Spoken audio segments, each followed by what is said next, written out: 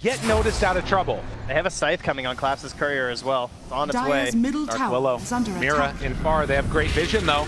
Ogre Seal Totem looking forward, catches only one with the fear. Now Kiritin shows up, finds Mira immediately onto him. Yatoro dies, but the Cataclysm, the damage, it's almost enough, and it is! Squad assembles the Aeon Disc, but the stun is going to be there on to 3. One of them, and now the Hex on to both of them. Connection, the fear, starts to fall lower and lower and lower. They're going to throw out all their damage, but it's not enough to take down Yatoro. Yatoro standing tall, streaming forward, finding another kill. He backs out. Squad X and Kiritich, they got to get out of here. There's only a couple left, and they can... Oh, the anchor down! They connect onto him. Anchor down, leashed up, starting to fall. Kiritich nowhere else to go as the tornado is going to kill him off. Laurel with the triple kill and no buybacks. Oh, they're slowly whittling down to that fight. It was getting a little bit scary, I gotta say. Kiritich Seconds. They get the dead shot, connection.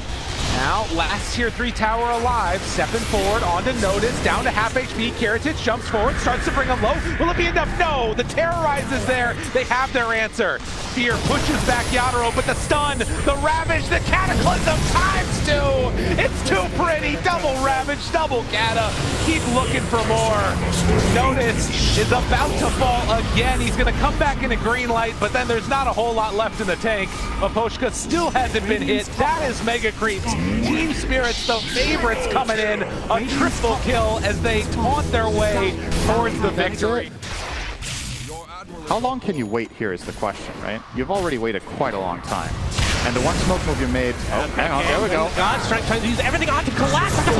Destroying him! Thinking gets deleted! And now DJ puts himself on the cliff, pulling an Arteezy! Oh dear, he's completely surrounded now, and it just feels like it's inevitable. He will fall in the end, 2 for nothing, as Spirit is rolling over Liquid.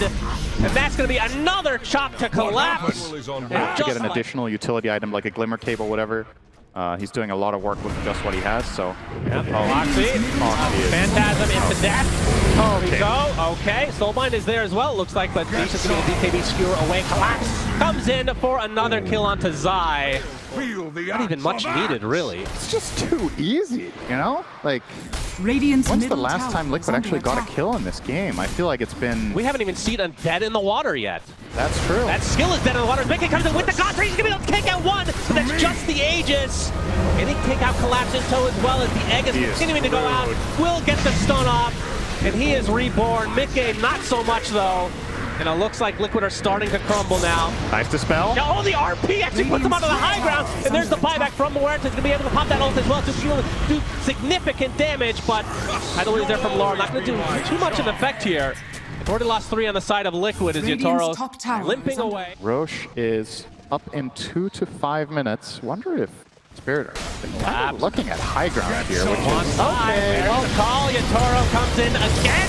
Do they have enough to get him? It's Ravage, but he dies shortly after. Does have buyback though. He's going to use that buyback right now. As Mickey coming in, he's going to be able to delete Mira to start this fight. His Collapse is being chased now. The egg doing a massive amount of damage with that Sunray applied as well. Beautiful shot from Aposhka, but a nice RP coming in very soon as Nisha. It's a decent amount of damage, but now can they do enough? Skewer back with the anchor applied, and another call comes in though. And Jotaro and everybody is super low. Collapse somehow lives. Meteor Hammer of all things causes the death of Jotaro. And Laurel TPing out. On the other side of the tree line, he will be Radiant are scanning. Will they find each other though? As Roche, we Collapse can see, will be up in the third second here. That shield room, he's going to get the initiation up onto the Sven with the Sunray coming in from the egg as well. As Nisha looking for the RP potential, he's going to be able to skewer a couple away. Stormbolt to follow, there's the right click to command, but McKay's extremely low. He will fall. The anchor comes out along with the Ravage as well, but that's a dead Nisha. Already 2 cores dead for Liquid. And this is looking very, very bad for them as Zai stuck between a bunch of brambles will eventually be brought down as well. 3 for nothing, make it 4 as that chop potentially brings this game to an end or something. Collapse wants to steal the Wisdom Rune here. That'll be a pretty big steal. He's pinging it out. He has perfect vision of this, so it will be the scan coming out from Liquid. He's will be too late. Fight. Actually, he didn't. Okay. He did not go for it. He wants Insania instead. Crippling Fear now onto 2. They can get the Primal Split, man. They can do it. He cannot get off his ult. 50 seconds dead for Zai. That is a huge ultimate not available for the side of Liquid. They're going to lose Grimstroke, though, to start things out. Nisha getting pursued, already at half HP, taking so much damage. Weaver just rips him a new one, but Laurel dies shortly after. Lots of trades on both sides. Dora popping the BKB, Sunstrike not going to clip. The Ghost Scepter's there for Boxy, but will eventually die. Nice TP from Laurel as well. He TP'd the moment the Basher stopped proccing, because then he has a very high chance of not getting a second bash on him, so he did get out of that one. But quite a funny Just coming up soon. Collapse wants to take a fight. They're trying to apply all their pressure to the Spectre, but they don't have the break with them right now. As Mira taking the brunt of damage from Nisha on this ring. He's popped his BKB, wants to finish off the Invoker. He does so successfully. Now that's an instant buyback from him. As Nisha, only with one smoke screen to go, Collapse just trying to bash him down. He will do so. They will buy him back immediately, though. Now, continuing on the fight as Boxy dies inside that kinetic field. Mickey trying to apply some pressure to Laurel. He's already at half health, but there's the break. Can they finish off the Spectre? But no, not going to be enough damage. At least not yet, but jumping in is Collapse to try to finish the job. And there's the Manta style, keeping him alive. Yatara, though, very healthy, will claim the kill for himself. Now focusing on Zai, whose Primal Split is already down. Barely lives for the last Gemini attack. Big Sunstrike coming out, double kill for Yatoro. And just like that, I mean, effectively it's a 4v3 right now, but there were some buybacks coming out. That's a dieback on Ricky. Nisha's game really starting to go down. Heading back to their half of the map. LGD, they're trying to chase. The cooldowns are all coming back up, though. Meta is still on cooldown for about 30 seconds. Rapier at the ready. Shiro, he's looking. Going to get the pullback into the stun. We'll see Lost throw down both the defensive disruptions there to try and help Yatoro out of the combo. But the Forest Stone comes in. Jump forward. The Toro Storming catches the Thunder. Blade out the side. Yatoro. He's able to get back on the full HP. Shiro's trying to TP out the BKB. RP gets caught by the RP for Collapse. Shiro's going to be going down. They've lost the CK for 85 seconds. News surrounded here by Laurel and Collapse. The tidal wave pulling it back over towards Collapse. In the river, nothing to say. Manages to finish off Mira, but they're losing two of their cores. Shiro and Yu taken down. They keep Yatoro up. He gets the Thunder. Well, nothing to say. Will manage to get out of that one. But why? Looks like he won't. I mean, they were so close to potentially being able to burst Yatoro at the beginning of that fight, but I think sort of the straight torrent when he's how to use the BKB and said that reduced attack range. Yeah, you know, it's something. I don't think I've ever seen Warm player use Mira. It's jump. He's got the Eon Disc at the ready. Can continue to follow this up on the side, but Posca doesn't stand a chance. Maybe they can find more here as Mira also take a heavy damage from the illusion. What an angle. Get the Torrent Storm on the BKB off, tries to step back. He's in the midst of the fight. The Torrent Storm continues to throw him up. Big RP. The RP locked down, doesn't say they've taken nothing to say down. They've taken out you. No buyback available for nothing to say. As he's out for 2 minutes. Yatoro also able to fight Big Shiro as well. They don't have buybacks. They don't have buybacks. 50 seconds until Shiro's is back up. And nothing to say, he's not even got the money, even if it was back then. You trying to hold them out. He's in with the he's doing a pretty good job. There from Mira, buys a charge for Yatoro. He's just dead. Then you. What the? Goodness. He's keeping this game alive here for the squad. Collapse. He's trying to find Planet, but the blink out. The Dark Portrait. The Dark Portrait's done the damage. Planet takes down. On the side of LGD. Have got the Ag stun on Shiro. They do. So an extra way to sort of disrupt the initiation from Spirit. If Nu's illusions pumped out. Nu's in already. He's wrapping right around the back. Pops the Shiva's guard. Yatoro. In on this. They're on Planet. They found the Grimstroke. Planet's out of the fight. Buys back straight away. You see here, New and Shiro still trying to see if they can wrap around from the side, but the Book of the Dead, it's out upon them, kind of stopping them from being able to lead them in the way that they want. Shiro, they found him. Shiro gets the drag back, straight away into the RP, full focus over towards the Chaos down, they've taken Shiro down. Shiro out for 2 minutes, buyback on cooldown, the Chaos. They found MTF. Collapse, he gets another, the second round, ready to go over towards nothing to say, pops the BKB, trying to TP out of this one, but Yatoro, triple kill for Yatoro, and nothing to say goes down, instant buyback for the team. On the side of LGD throughout this entire game. 1 minute until Shiro has his. Okay. Zora X marked up, jumps in to get a bit of information. Big boom. X back. Ice Blast won't connect. Collapse. He will connect on 2. Get Shiro, drags him back in the oven. The Phantasm's there for Shiro, dodging the RP. Doesn't matter that the damage coming out for Yatoro. It's too damn hard. As Yu's taken out. Shiro in trouble. They chase on towards it. The Yule setup there. He'll get the cheat up, but it doesn't matter. Yatoro with the aggressive Sunder helps to bring Shiro down a second time. He's out of the game. 95. Buyback still on cooldown here for the Chaos Knight. And Collapse, he's got the refresher at the ready, so he can't. Off the side of it, the jump of the Leakers is there. He's able to get away from the initial attempt from LGD, but still there's the RP. Nothing, they drags him back towards the rest of the team there. They bring Yatoro down. Team is coming up with Spirit, pretty much the fallback tidal wave there, pulling them back. The fear fall up as well, straight down onto nothing to to say the Magnus will fall. Here comes Collapse. Reality Rift drags back Shiro. They fully focus the Spectres. The Torrent follows there for Lyle. Double kill for Collapse. A Spirit, they'll lose Yatoro, but they make the ultimate pay. They'll find a third. Triple kill for Collapse. Give him the fourth.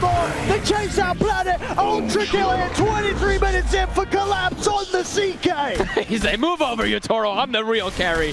Yatoro pushing the limits there on the morph. Incredibly low HP, but the 4-man tidal wave may get wiped and lose the Roshan fight, and they are not doing this fast enough. Gaming Gladiators are going to get here, and it looks like Team Spirit have made the right read. They're going to smoke, backing themselves away. See if they can find the opening on Gaming Gladiators. Quinn has position, but it's the ward. On the high ground, BKB immediately goes out. Now he has to turn and chase, but he's not going to be close enough. Team Spirit got something big out of him, but they do hit him well. That's going to be able to hit all those heroes. The RP, Dunkman's on down the 2 heroes. They jumped into the RP. Darachu dies immediately. He's going to have to do all the damage from here on out, but the Rolling Thunder is dangerous. It slows him down with the bashes, and the Rolling Thunder hits, and there's no chance. And now they leave Quinn. Yeah, trap him inside that chronosphere. His BKB is gone. Get the rest. Oh, it's Gaming Gladiators who had an opportunity there to be able to upset, but now just what they feared the most, which was losing a fight and giving the Roshan to Team Spirit. And Team Spirit able to disengage after that Wrath of Nature rooted them all, which means Yatoro wants to go back. He's got an opening here. Looks for it with the Chronosphere. They were so grouped up on Gaming Gladiators, but he doesn't have the vision. He's now been grabbed. He's been time disabled. They actually have that AoE. The calling goes out. He's on the other side. He actually gets away. Thanks, well, Time Walk undoes so much of the damage, and now Gaming Gladiators have to play it a little bit slow. Have to respect that Soulbind. They cleanse themselves of the ghost. That silence is now gone. The Soulbind is away. Yatoro, he's still waiting for his opportunity to get that Chrono. Got 3. Got 2, 3. 1 in the back, 2 in the front, and that's going to be the Aegis down for the Morph, like a second life for both him and Ace, though. Can Yatoro fight through this one? Is he going to be able to get away? The shotgun room, the entangle as well. That's enough. They bring down the carry. Now for the rest, Team Spirit. Playing back into this one, they thinks well. Now Skewer locking them together. Oh, maybe he can fight this one out. Darachu waveforms over it, trying to separate from his team a little bit, make sure this Swashbuckle doesn't heavily decimate them like it does Tofu. In the back lines, Ace trying to chase down the rock. Helps him out, but Darachu dies. And Snarl, he does manage to finish him up just on the very tip. Just enough to be able to get that kill before he falls. Collapse tries to skewer away, but locked down by Quinn in the end. Cannot escape. The end fight is going to be nice, but I mean, the Wraith King Axe is great versus the ults. It's just a question of can you do anything with like the 5 seconds you have afterwards, right? They're actually going to man up. They're going to jump onto this Faceless Void, see if they can burst him down. Once again, there's that Inkswell Heart Dispel. Into the Time Walk, an attempt, Collapse, he turns around, gets that RP on the 2 of them, locking down Darachu and finishing him off. And now Ace is going to come back into this with not much support. With no Quinn, they knew they had the numbers advantage, and they take the fight into Gaming Gladiators no matter the cost. He gets a jump away. Force Staff helps him out, but it's not far enough. There is nowhere you can go. The Collapse and Yatoro cannot follow. Yatoro now. No MKB in sight. You're going to have to do this the hard way. Just charge in and hope it goes your direction. Checking it out, seeing who's TPing in. Yatoro with the Lincolns. He's got an extra life. He's got a BKB in his backpack for that second life. And they've got an opportunity from Collapse.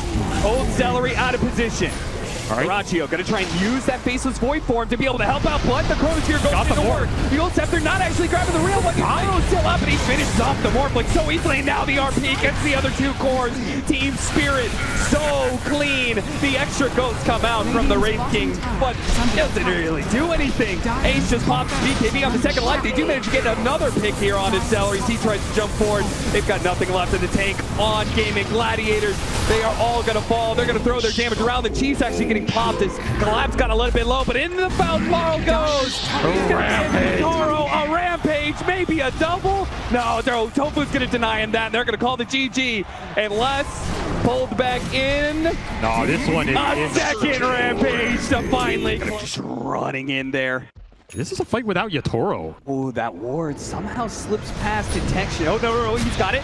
Lincolns gets him with the Dispel on the Old Scepter, but it is going to cost Celery his life. He does have a buyback. He's going to play for it. Quinn off the mark there with his blink in, trying to hit some heroes, but they've already popped their BKBs and are resetting a little bit. Celery, he's going to try and walk back into this fight. He's got to be careful, though. He may get caught by Collapse. He spots him. Down the again. Tower. Yeah, that Ancient Apparition's gone. No more Ice Blast for you to be able to use. Ace has to use his ultimate. He knew Yatoro was gunning for him there, and he could have been chain stunned up. Now they back away. Primal Split being used. If they can get everybody out, it's a dream for Team Spirit. Collapse is making that momentum though. Pushed back by the Void Panda. Now hit by the Orchid. If they can kill Collapse, that'd be great, but he has so many dispels and so many heals. Spirit jumping in, going for the back line. The Pango's been caught, and Yatoro, he destroys him so instantly. Now turns his damage onto Duraggio. Back by Collapse. A charge on through Tofu. He just managed to get the force tap down to low ground. Does get a dead shot onto Collapse, but he's still pretty damn healthy, and they can't turn this one around.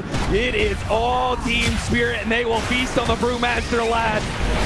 Team fight decision making just off the charts here. I mean, the kiting dealing with the ult, they just make it look way too easy right now. And so many charges going through from Collapse. He is looking. Can't get caught.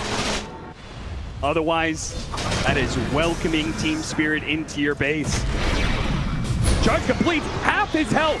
Fuel Scepter is going to be used. Nicely breaking with that Linken's, but he didn't use that Bulldoze towards the end there. These are just free. They have the ways to get Collapse out every time. There's a Linken's, there's a Swell, there's Four Staff's Grave. Bull's gonna take his chance to focus. First down. Oh man! Before you can even complete the sentence, he's already gone. They do have an Ice Blast though. That's pretty well positioned. Duraggio's already cleaned up the Grimstroke. It's not too bad, but Duraggio, he needs to get out of there. And oh my god, that's so much. Buyback from the Spectre. Too much damage. Spectre has to win this now, but he has to be careful of that dazzle. They have to be able to take away this Aegis at the bare minimum. Surely they have to go for more. They have to risk it. Collapse is going to charge on through to make sure you can't set up on Yatoro. Now Yatoro will turn back around on you. He's ready for that fight. He pulls back into Duraggio. This could be it for Gaming Gladiators unless they find a way out of it. Quinn's dead next. Now Duraggio, a dive back for him. He falls. Tofu's pulled back in. He is pulled to his death, down into his grave. Quinn, last man standing for Gaming Gladiators. It will be a one-man stand against